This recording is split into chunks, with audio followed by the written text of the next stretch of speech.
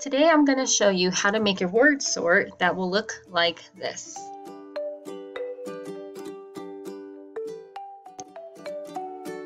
Whoops.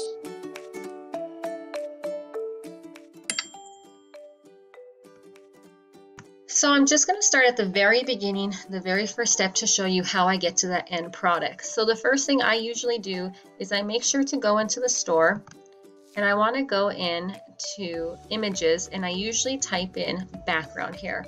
Here's where I'm going to find different backgrounds that have already been made and I can purchase them for a few points.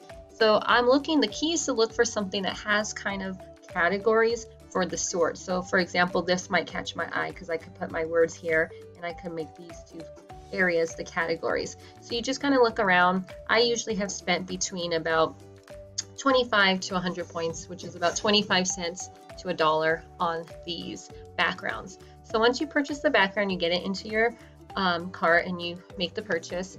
Then I end up going into Studio. So once you're in the Studio, you are going to make a deck and you're going to make a new deck. Now this is when you have never made a deck before. Later I'll show you a shortcut how you can reuse your old decks to make new decks. So your template card is here. This is where you want to put everything that is going to be the base for all your other cards. Once you make your template card, then you can make all your different cards down here. So let's go ahead and build this template card. So the first thing I do is I go to image and I drag it in here.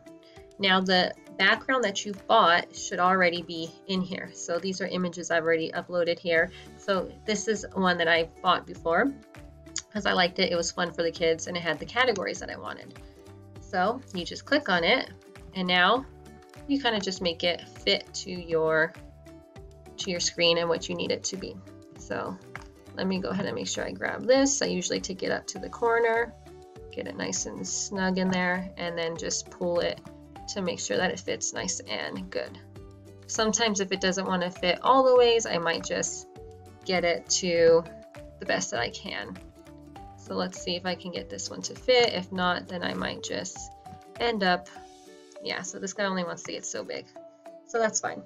So once I get him placed, then what I'm going to do is I'm going to make these three areas the areas where I want the students to drop the words. So the way I do that is I grab and drag a text box and I usually make it around the area that I want the students to drop the words to. So I kind of make it a little bit larger than the actual image just to help, you know, if the kids don't get it precisely in there, anywhere in this area is going to be a drop box. So what I end up doing is I just got the text. Now I'm just going to choose the font that I want and I usually make it nice and big for the kids to be able to see.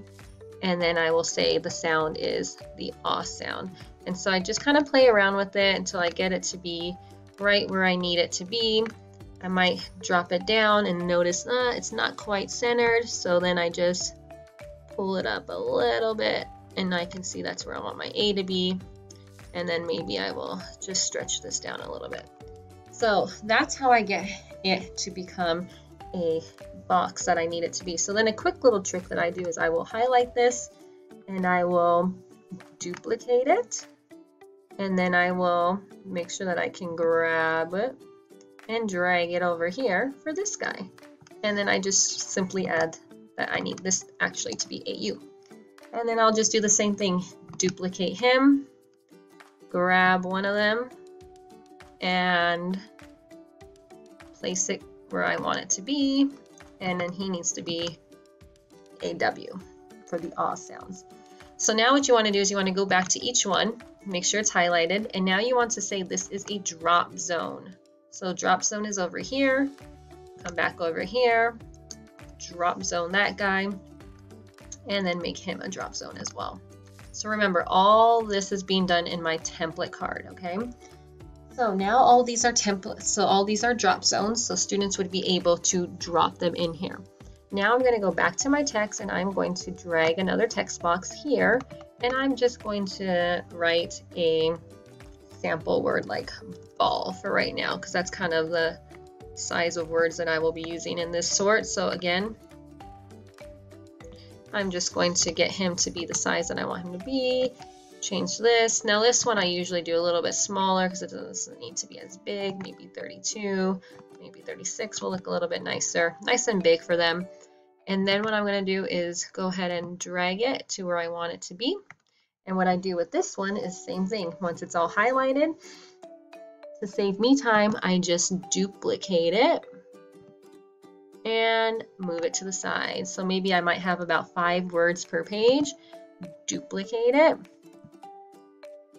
Try not to change the size too much. Drag it. And do that until you have about as many words as you want. So for the sake of time, I'm just going to do about 4 words. So now each of these guys are going to now, you want these pieces up here, the words that the students are sorting, to be draggable. So I'm going to highlight it, draggable, make it draggable, make it draggable, and let's make this last one. You got it, draggable.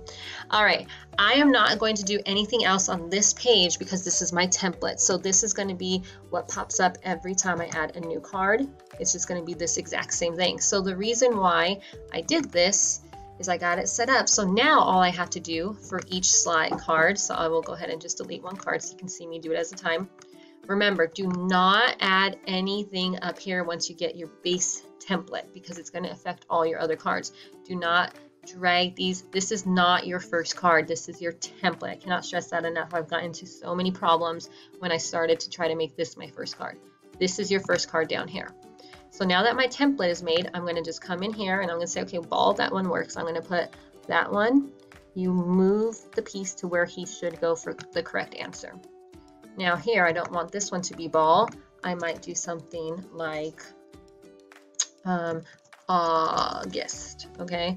So I might change this one to be August, and I am now going to put this here. Now, because he is locked, I might have to go over here to move it to the side on my template card. Okay, so then now, that was just a lot longer word. This one, I might need to say, okay, now this guy, he's going to be fall, and I might have him, I'll need him to go over here. And then maybe for a W, I might say straw. Now see how he doesn't fit? I can't correct the size of that. I do have to go up to this one and then stretch this guy out a little bit. And I can see he still didn't, it's not wide enough. There we go. So anytime you make a change up here, you do need to make it in your template card if you can't fix it on your first card. So now I'm going to say that he goes to the draw card, the aw. And that's pretty much it. So then what you can do is you just come here, you say add a new card. So now you got your template card again, and you just do the same thing. So maybe now I want to come up here and say this one is going to be tall, and he should get to be dragged. He needs to go here as a right answer. And maybe this one, I'm going to say needs to be saw. So he needs to come over here. And then this one I can do again and say, you know what, I want this one to be wall. So I'm going to have him here. Again, this box is not that large, so I need to kind of go up here into my template card and stretch it out just a little bit to make sure it works. Just to go around that, something that could help is maybe make a larger word, like a sample word like straw, just so that way you don't run into that problem I keep running into here, that it's not large enough. But nonetheless, you get the idea. So wall would be over here. And then maybe this one, I'm going to say crawl. And I will just drag it down there. So you can just keep repeating this process. You just keep adding new cards as you want them. When you're done, I highly suggest you just preview it. I've made some mistakes in the past, so just preview it to make sure that all your links work and make sure that they want to go into the right spot. That card looks good. I'm gonna test this one really fast. That card looks good. All right, so then once you're done and you've tested it, then you can go into details, name your deck. I'll just name this sample, fill in all the information, and publish it to private publish or to the store. Be careful here. This means that your cards can be randomized. If you want them in a specific order, just make sure to uncheck that. And so that is how you make a word sort from scratch.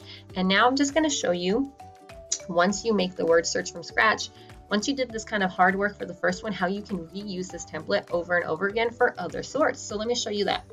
So the way that works is, so this sort has been completely done. When I'm trying to make another sort, and I know I've already done the work of making a template and everything, what you can do is go into the studio and then say, okay, here's a word sort I've already done. I already have 3 categories set up. I know I want to have another word sort that has 3 categories. I'm going to go and clone, and I'm going to say clone the template card. So now, this is just a shortcut. Once you've already made a deck that's a sort, you can go back and as many times as you want and then just clone this template card and then just adjust the template card to what you want. So maybe this one you're doing E and you want EA and you want EE. So now this is a completely different sort, but notice how fast that was. Within seconds, I'm ready to start making a sort. That's why with Boom cards, the big thing is it can take a lot of upfront work just to kind of get those templates going. Once you get a template going though, you just start reusing those templates and you start making them, and look at this sort will be made in far less time than my previous sort because I already had the template made. So I can just do that. Sometimes the thing gets a little awkward. And then boom, that deck is already made. So this is how I use them for groups. Every once in a while, I might just change it up. If I realize, oh, you know, for one sort, I only need 2 categories. I just want to do short A and long A. Then I would just go back to my studio, back to the store, look for a background with 2 and just do it that way. So lots of easy ways, just, you know, put in a little work in the beginning and it pays off because it all runs itself later. So I hope this helped. If you have any comments or questions, feel free to leave me a message in the comment and I will be happy to help you. Happy teaching.